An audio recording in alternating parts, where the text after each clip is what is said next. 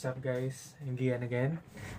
So today I'm going to show you a quick review about the JBL Charge 3. So I'm gonna unbox it. I just get it because it was a present, a gift for me. So let's see what's in this monster device. Okay, let's take a look. So I'm going to unbox it now. So in front, as you can see, it will say JBL by Harman Charge 3 portable Bluetooth speaker. And on this side, you can see it says on the battery icon, it says 20, maybe it is 20 hours. Speakerphone, IPX7. IPX7 means waterproof. And this one I really don't know. And it says Bluetooth. And on the sides, it says JBL Connect. The item itself, so you can connect it to other device like mobile phone or laptops, etc. Okay. And at the back, this is the features of this Bluetooth speaker. It says Bluetooth, 20 hours of playtime. This is 6,000 milliamp power bank. So pwede palang i-charge ang cellphone dito. Also yung speakerphone. Tsaka IPX7 waterproof. So pwede siguro siyang ibabad sa tubig.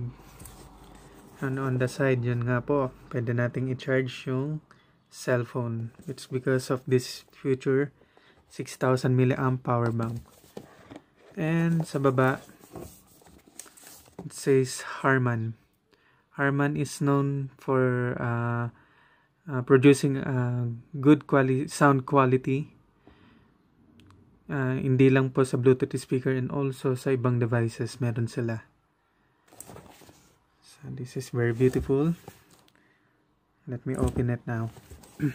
Actually, inopen ko na siya dahil sobrang excited ako. Okay. Papakita ko lang yung itsura niya sa loob. Okay. It's a nice piece. Ang ganda ng casing niya. Okay. I'm going to open it now. First, we have the box here.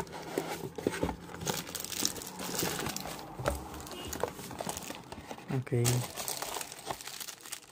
The adapter. Charging port. So, universal siya. Universal charger. The manual. And also the USB cord. Micro USB cord. Okay. And also, lastly, the product itself. Wow. This is very nice looking Bluetooth speaker. It's a little heavier, but it's good. Maybe it's because of the battery itself. So in front you can see the logo of the JBL, and at the top, the power button. Let's press it. Okay. The volume key beside it. And the Bluetooth indication and pause and play. And at the bottom, makikita niyo yung LED indicator niya. So meron siyang 5 LED indicator. And on the side, this is very nice. Accurate yung letterings niya. It means legit siya, kasi yung iba nakita ko sa review ng iba, hindi siya original.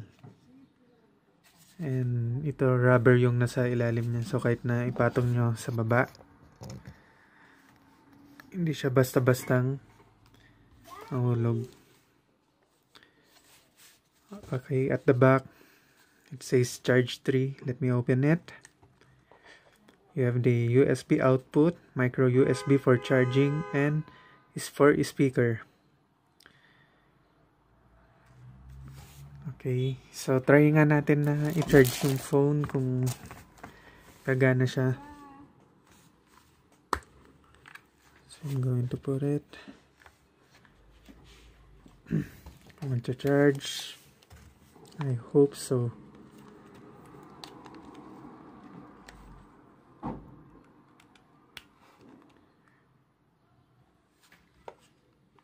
Okay, working siya. So, working siya, nagcha-charge. That's very nice.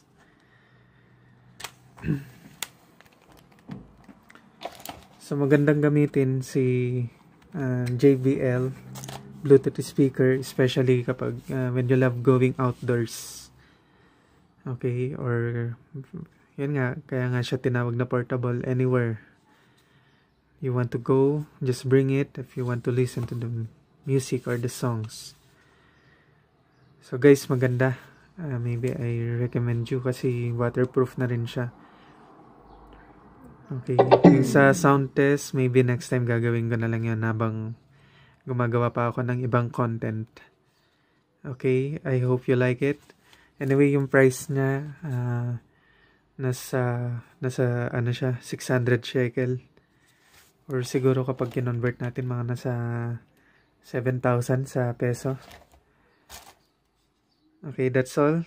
Thank you so much.